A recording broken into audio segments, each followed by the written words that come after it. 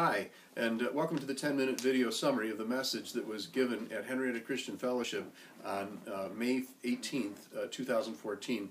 My name is Don Bold. I'm the pastor at the church, and we're going to be taking a look at what the message was about and just trying to pull it together in a short form. Behind me you'll see a beautiful cloth that is used over in Ukraine to wrap up a loaf of bread, and then it's presented to somebody who's a special guest, and you each tear off a piece of bread and eat it together, and it's a sign of fellowship and acceptance. And so anyways, I have it up there to remind us to keep praying for the people in Ukraine because they have elections coming up. I believe it is this week, and they are really praying for a good outcome in those elections, and that peace and unity can just be what they have in their country. Okay, so keep on praying for them, and I'd appreciate that. It's my second home. All right, so we're looking at growing in grace, the foundation for a new attitude. And I think all of us have had times in our life when we understand my attitude isn't right. I need a different attitude. And so I really want to present what the Scriptures talk to us about when it comes to growing in grace and in the knowledge of our Lord Jesus Christ as a foundation for having the kind of attitude that we're supposed to have. 2 Peter 3, verses 10 through 18 says this, "But the day of the Lord will come like a thief, in which the heavens will pass away with a roar, and the elements will be destroyed with intense heat, and the earth and its works will be burned up."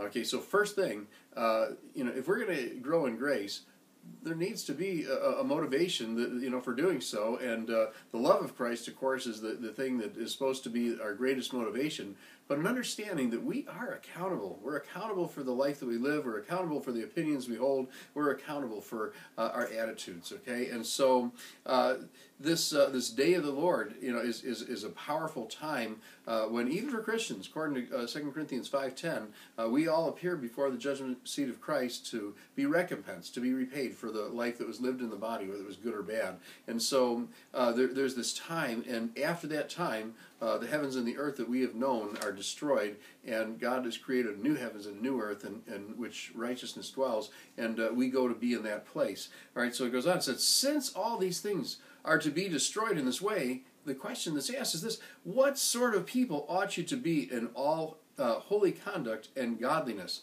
looking for and hastening the coming of the day of God, because of which the heavens will be destroyed by burning, and the elements will melt with intense heat. But according to his promise, we are looking for new heavens and a new earth in which righteousness dwells. Therefore, beloved, since you look for these things, be diligent to be found by him in peace, spotless and blameless, and regard the patience of our Lord as salvation, just as also our beloved brother Paul, according to the wisdom given to him, wrote to you. And this is Peter writing about Paul, as also in all his letters, speaking in them of things in which some are hard to understand, which the untaught and unstable distort, as they do also the rest of the Scriptures, to their own destruction. You therefore, beloved, knowing this beforehand, be on your guard, so that you are not carried away with the error of unprincipled, that means lawless men, and fall from your own steadfastness, but grow in the grace and knowledge of our Lord and Savior, Jesus Christ. To him be the glory, both now and to the day of eternity. Amen.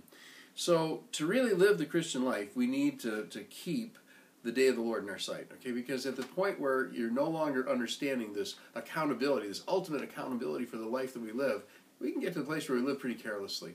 And so, that is, for us as Christians, for you as a believer, as somebody who's watching this video and is wanting to be right in the eyes of God, understand this is part of what God wants us to know, is the context in which we live the life that we are living. We live in a context that says, in the beginning, it was all created. God gave us breath, and that in the end, we're accountable to God, and that then there's this time where the old place that we lived is burned up, and the new place, that we're going to spend eternity is open to us. And so to have that in your mind as you live life, the big question in life is this: since all these things are to be destroyed this way, what sort of people ought you to be? okay, in all holy conduct and godliness, looking for and hastening the coming of the day of God. Okay, so first of all, the question, and I think that's a question that's appropriate for us to be asking every day. What kind of person should I be? Every circumstance, what kind of person should I be in this circumstance? Because the answer is that I am a representative of Jesus Christ. People who have never met Christ, meeting me as a Christian, as a follower of His, would be right to believe that they are experiencing something of Christ by meeting me. And the question then becomes, how much of who I am and what I am is a good representation of Jesus Christ? And it's just our opinions, okay? That our opinions become the foundation of our attitude, okay? Opinions become attitudes. Attitudes become the life that we live, all right? Because how much of the life that we live, we're not really experiencing it as it is. We're experiencing it according to our opinions. You can have two people experiencing the same thing and having very different experiences because of the opinions that they hold in their heart. Those opinions become the foundations for attitudes, and the attitudes become the foundation for the life that we actually live. Okay, so take away the day of the Lord, and again, we tend to live carelessly, but this is what we're told to do instead. Okay, look for and anxiously desire your new home where righteousness dwells. Okay, so we're encouraged that we're supposed to be looking for and anxiously desiring to see the day of the Lord come. That we're looking for that, and hoping for it each day. All right, make a diligent effort to be blameless. Okay, check your attitude. And they have both meanings for that, all right? Check your attitude in terms of checking it out to see what it is, but then also control. Check it, okay? Check your attitude, okay? Because making this diligent effort to be blameless, to be blameless, harmless, the children of God, the Bible tells us. All right, lead yourself to believe that the time of the Lord's patience has a purpose, and that purpose is to allow time for salvation to be worked out in your life. All right, so this leading yourself to believe something, understand, we do it all the time.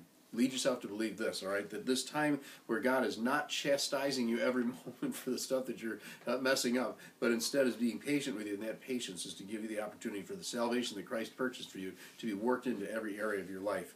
Be on guard against people with their wrong ideas that are going to trip you up. There's a warning given here to be aware. You know these things beforehand, so beware. But grow in the grace and the knowledge of our Lord and Savior, Jesus Christ. Okay, so let's talk about that. Okay, growing in the grace of the Lord Jesus Christ. Okay, salvation. Acts 15:11 says this. Paul is defending their ministry to the Gentiles, and he says, we believe that we are saved through the grace of the Lord Jesus Christ in the same way as they also are. Okay, and so that we are saved. Salvation, growing in salvation, growing in the work of salvation in our life, that we aren't just saved in the sense of, our sins have been forgiven because we believed, but that salvation has had a chance to work in our lives. Restoration, 1 Timothy 1:12-14. I thank Christ Jesus our Lord, who has strengthened me because he considered me faithful, putting me into service, even though I was formerly a blasphemer and a persecutor and a violent aggressor. This is Paul describing himself. Yet I was shown mercy because I acted ignorantly in unbelief. And the grace of our Lord was more than abundant with the faith and love which are found in Christ Jesus. And to understand what Paul is reflecting on here is that, look, I was particularly bad. I was somebody that it's amazing to Paul that God was willing to receive him and to do these things in him. But he said grace was abundant. There was more available to him because he needed more. Goodness and power. 2 Thessalonians 1:11-12 goes on to just say this, that we should fully desire, let's just read it. Okay. To this end also we pray for you always, that God will count you worthy of your calling and fulfill every desire for goodness and the work of faith with power. Okay, and he goes on to say that the grace of our God and Lord Jesus Christ, is with us, and that it's according to these things that we receive both the goodness and the work of faith with power. All right. Growing in the knowledge of our Lord Jesus Christ produces faithfulness. 2 Peter 1:8.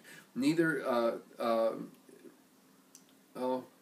2 Peter 1:8, let's just read it. Okay, for these qualities are, if they're yours and increasing, they render you, that you will be neither useless nor unfruitful in the true knowledge of our Lord and Savior, Jesus Christ. Okay, so fruitfulness comes through the knowledge of Jesus Christ. Another thing comes through knowledge is freedom from the foulness and pollution of things in the world. 2 Peter 2:20 says that they escape the defilements of the world by the knowledge of the Lord and Savior, Jesus Christ. To him be glory both now and into the day of eternity. Amen. All right, the promise that we live by, and this is the thing I want to close out with, is this, Philippians 1, 6 through 7. For I am confident of this very thing, that he who began this good work in you will perform it until the day of Christ Jesus, okay? And so remember, the opinions that you hold, okay, become the attitudes that you have, and the attitudes you have become the life that you live. And with that, I'm going to say God bless you. We'll see you next time with a 10-minute video summary.